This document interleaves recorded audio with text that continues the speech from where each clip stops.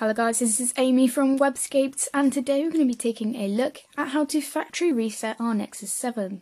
So once again, you're going to have to direct yourself to the settings, and we're going to do that like we did before, dragging down our right screen and selecting settings. And we're going to go all the way down to backup and reset. Now before we reset, there are two things.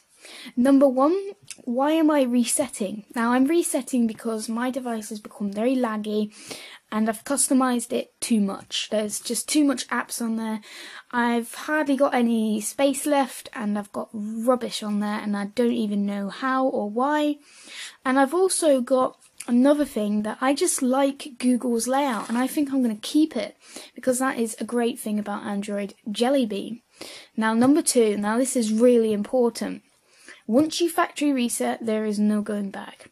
Everything on your device is going to be wiped clean, so how you got it before is what is going to happen.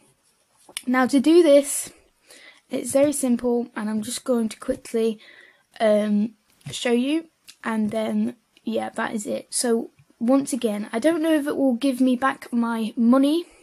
I'll have to find out, but just be willing that if it doesn't, just don't get in a row. At the end of the day, you factory reset it. Now we'll also run Jelly Bean 4.2.2, so I previously updated that if you want to check out the video.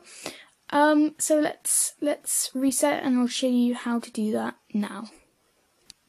So welcome back. Now what you're going to do is click Factory Data Reset. Now everything that you are on here, it's going to get rid of completely.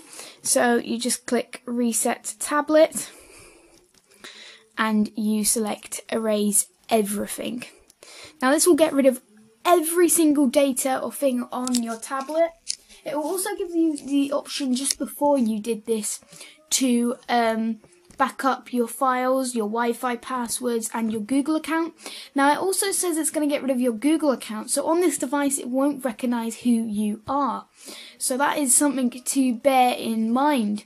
Now it doesn't mean it's going to completely delete it from everything, it just means it's erasing everything. So thank you guys for watching. Please rate, comment and subscribe, and until then, this is Webscaped.